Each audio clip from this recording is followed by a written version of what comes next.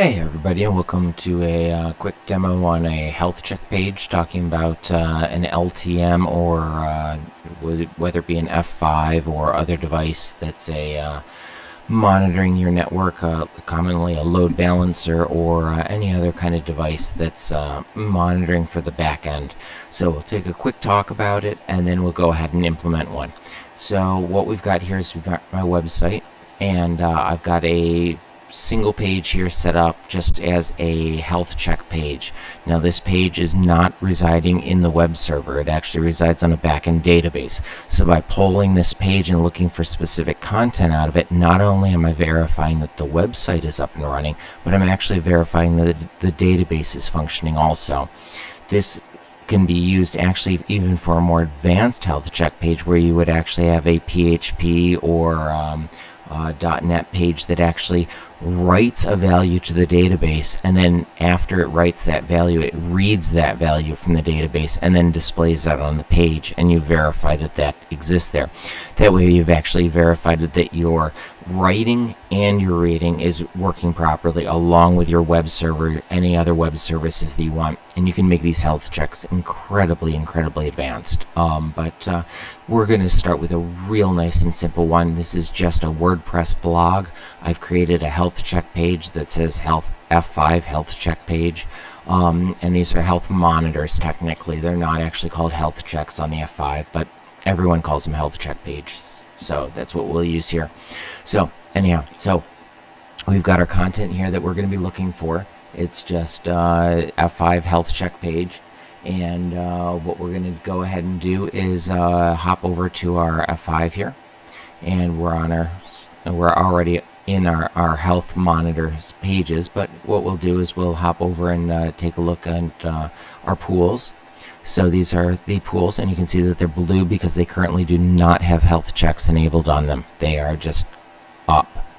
So we're going to go ahead and create a it's still a basic health check, but it's much more advanced than the built-in ones. Built-in, a lot of people use like TCP or ping. They'll use the TCP three-way where it's just sending SYN, SYNAC, ACK, and it marks it up. Those don't verify really much beyond that the service is listening on the port. If you are throwing 400 errors or 500 errors or any other number of issues that's going on, you're just not going to see it. You're going to have no idea that this is going on. So what we're going to do here is we're going to hop in and we're going to go ahead and we're going to create a new pool. Or I'm sorry, not a new pool, a new health check, new monitor. So we're going to go ahead and give it a name, and in order to save you the suffering of me typing, I actually already have all this stuff ready to go. And I'm just going to paste that in. And I always like to identify not only the site that I'm hitting, but also the protocol that I'm hitting. Sometimes they'll actually, and I apologize, I'm actually creating a new pool here. Let me hop into monitors.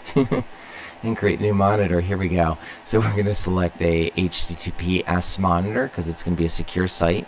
And again, back to where we were. So we've got blog.securenetworks.com, which is of course my blog site. And I always like to not only put the site down, but that it's HTTPS, because I'm also going to create another monitor for the HTTP site. Obviously description, go ahead, put in if you want. I make mine clear enough that just from the name I can tell what's going on. The intervals, I'm sorry, so the type is going to be HTTPS obviously for this one. The parent monitor is HTTPS. So we're going to keep it a basic configuration. Our interval, so it's going to check, by default, it'll check every 30 seconds and it'll time out after not getting a response for 45 seconds. That is absolutely fine. So you're going to want to tune this based on your web server and your expected response times. If you're running a laggy, slow web server, you really don't want it being pulled out when it's just a little bit slow for a minute because of the load. I mean, you do want it pulled out if it's having problems, but you don't want it pulled out for no reason whatsoever, because now you're going to put all your load on the other web server and it's now not going to handle it. And you really should, obviously, for redundancy, have enough so that one web server alone is enough to handle the load, or at least one failure. You want n+1. So you really don't want a scenario where if one web server goes down, your site goes down, because what's the point in having a load balancer? But let's go ahead and go to our send string. So this is the string that is going to be sent in order to pull the query. So again, to save you the pain of me typing. So this is just a basic GET request. We're looking at the index.php page and page ID of 84, and we'll hop right over here and you'll see it's page ID of 84. Now, the index.php is the default page. It's not displayed here, but it is actually hitting the index page. So, this is going to be really simple. We're doing an HTTP 1.0, which means I do not need to include the host information.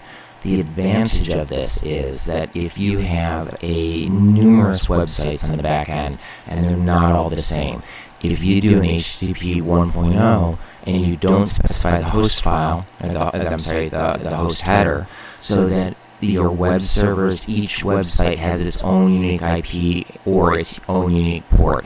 If you're doing host headers where you've got multiple websites listing on one port, this will not work for you.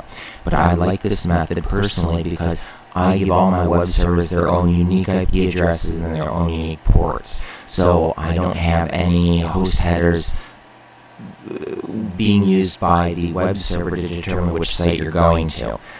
The advantage here is I can reuse this site. I could actually call this a generic just check. So in fact, you know what, we're going to go ahead and do, no, I apologize, we're not going to do that. It doesn't make any sense because it is going to be unique with this page ID equals 84. But if it was not, if this was just an index.php page or a /health check index.php, and I could reuse the same health check for all of my sites instead of needing to create a custom one for each site. Potentially could save you a lot of work. But in this case, we don't have it. I'm not using the host header, but I don't have the luxury of creating one for all of my sites at the moment. So we've got our send string all set up there. And so basically it's just going to do a GET request on page ID equals 84, and then basically close the connection and get the response back. So our health check content that we're looking for within that page, the receive string here, we are just looking for F5 health check page, which of course is right here. Okay, now here's an interesting note to keep in mind, especially if you're working on the F5.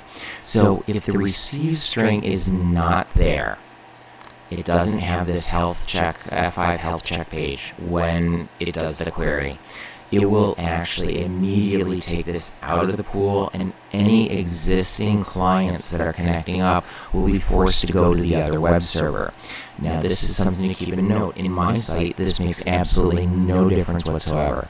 You can bounce around from one web server to another. There's no session affinity needed. You don't have to stick to the same web server. But if you're running an app that is using session variables, and these session variables are not written to a backend database with a key, that when the person visits the other web server, it will essentially force them to re-authenticate.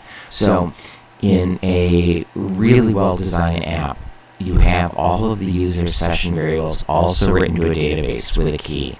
And that key is written in a cookie. So when the user then gets kicked over to another web server, that key is grabbed out of the cookie, those session variables are pulled out of the database, and they're inserted into the client's browser session. So there's no impact to the user when they bounce from web server to web server. Poor written sites, or sites that haven't taken this into account, when the user moves from one server to a different server without session affinity, the user will have to usually re-log in because those session variables for the fact that the user is logged in are no longer available, and it's going to force them to re-authenticate. So we're going to come down here, and in this situation, if you have a disable string, so let's say you wanted to take a server down for maintenance, you were going to patch it, and you wanted to take down that web server, you could actually modify this page to say, oh, I don't know, look for the disable string of disable. And then the web server, what it will do is it will not, the load balancer will no longer send new connections to this web server, but it will allow all existing sessions already connected up to age out and go through their normal closing session. What it does is it allows the user to complete whatever the transactions are that they are doing. They finish and they have a good user experience before they move on to the next web server, next website, whatever happens to be. And it forces or it prevents that abrupt moving to the new web server when the session variables are still there. But anyhow, again, in this situation, it's WordPress. I have no session variables. There's nothing to worry about. And we're going to leave the default ciphers here. I am going to be removing this data that gets populated by default. We do not have to worry about in reverse or transparent. The aliases, again, it's just the ports that it's hitting, the IPs that it's hitting for the actual web service for the keep alive. And we're going to go ahead and, in fact, we're going to see if we can repeat this. And we can. Nice. Save us a little bit of work here. So we're going to go to HTTP monitor. And, of course, it deleted everything out. That's okay. So we're going to go ahead and get our name again. And here we go. It's this is just going to be our HTTP check instead of the secure site. This is the insecure site. And by the way, you actually can't visit my site on the insecure site. You automatically get transitioned over and redirected to the HTTPS version, which I encourage everyone out there to be using just for security. Make sure that there's no man in the middle. Even if you don't have big privacy, your customers might care about it. So try to get that HTTPS going. There's no reason not to. The certs are actually even free these days, and I'm sure I will end up doing a video on the free SSL certs that are out there and how good they are. It's absolutely incredible stuff. So we're going to go ahead and get that same query string in there for our send string. Just our basic GET request, nothing special. And we're going to go ahead and get our text also. And for our receive string, there we go.